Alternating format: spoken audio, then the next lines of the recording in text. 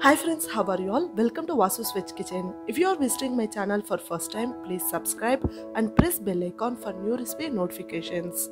Today I am sharing very interesting, healthy and tasty Tamil Nadu's popular Thuthuvalai Rasam.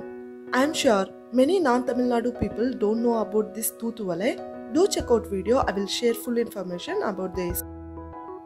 For your information, I am sharing Thuthuvalai plant here. Thuthuvalai is a creeper plant, grows widely with purple color flowers and red fruits and lot of thorns. It is also known as purple fruited pea eggplant or Thai nightshade in English, Mulla Mustri in Telugu and Thuthuvalam in Malayalam. Thuthuvalai is an ancient herb used in many Siddha and Ayurvedic medicines. It is used to cure cold, cough, blocked nose, and best medicine to cure asthma, and also it is antibacterial and anti-diabetic too. Let's start our recipe.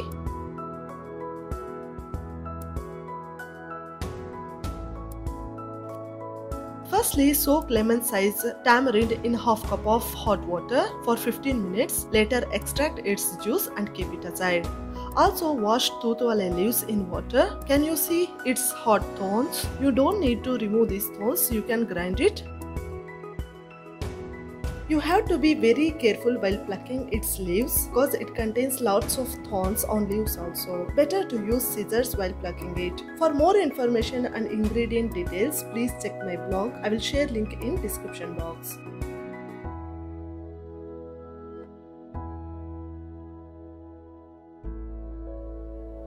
Ingredients used for grinding: fistful of washed Thuthuvalai leaves, 1 red chilli, 4 garlic pods, 1 teaspoon of cumin seeds, half teaspoon of black pepper. Now take all the ingredients in mixer jar and grind it to coarse powder.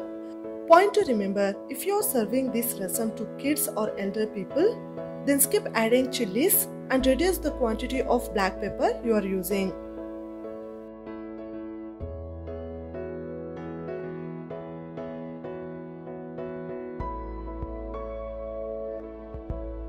Now take this Thuthuvalai paste in a cup, add some water in mixer jar and you can use this water while preparing rasam.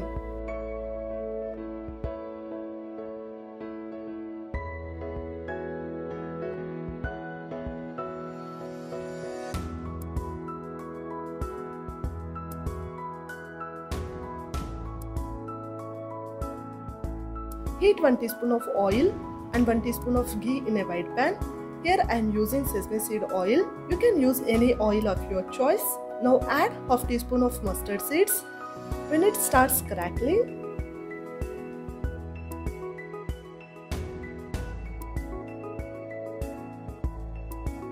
add 4 garlic pods, 1 red chilli and 2 green chilies. As I said earlier, these green chilies are not at all spicy. If the variety of green chilies you are using are spicy, then skip adding it.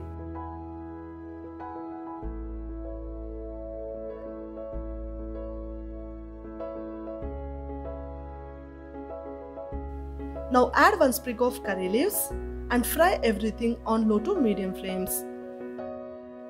Green chilies added gives good taste to rasam. Fry green chilies till it changes color, so that they don't taste spicy while eating. Now add 1/4 cup of small onions with 1/4 teaspoon of salt. Fry it on low flames till it changes color. Small onions that is used is also known as a sambar vengayam in Tamil. It adds good taste to rasam. If you don't like, you can simply skip it.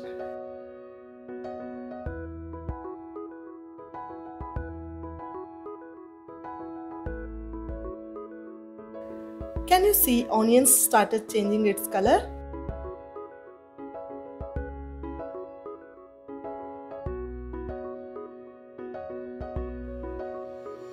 Now add 1 cup of finely chopped tomatoes and mix everything well. Cook this on low to medium flames till tomatoes becomes mushy.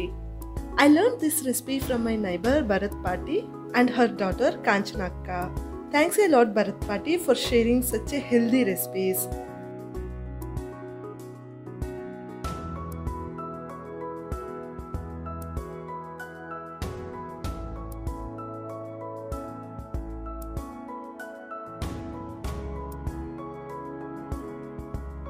Can you see tomatoes became mushy?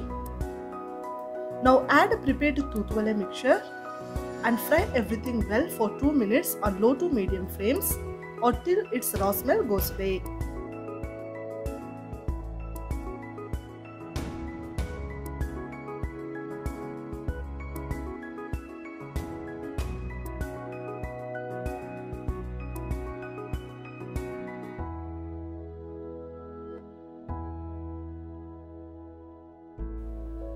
Now add Thuthuvalai mixture water that we saved early and 1 cup of tamarind extract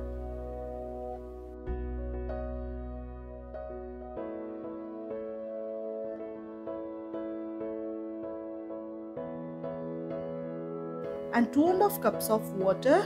Adjust water as per your requirement.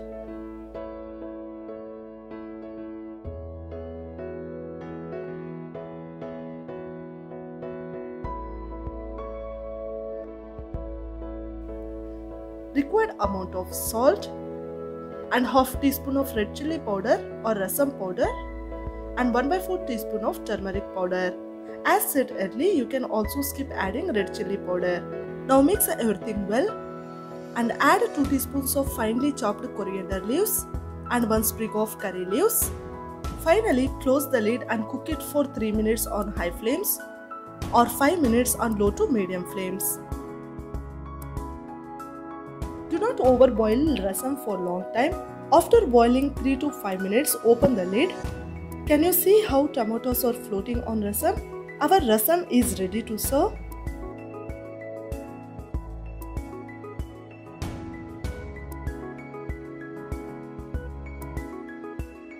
Trust me, the aroma of this rasam in my kitchen was very soulful. Can you see how pearl onions are looking in this rasam? I think after saying this, you don't forget to add these small onions, right? And this is perfect recipe for this rainy season in order to cure seasonal cough, cold and running nose. If you get these Thuthuvalai leaves in your area, do not forget to prepare this rasam. You can also have this rasam as a soup in rainy days. It gives very comfort to your throat. Finally, take this rasam in a serving bowl and garnish it with finely chopped coriander leaves and 1 teaspoon of ghee. That's it, our Thuthuvalai rasam is ready to serve. I had this rasam with some hot steamed rice, muddapappu and avakaya, beans curry and with some banana chips. Wish you liked this rasam recipe. If you like my efforts, don't forget to subscribe, like, share, comment and also follow us on social media too. Thank you friends. Have a good day. Bye bye.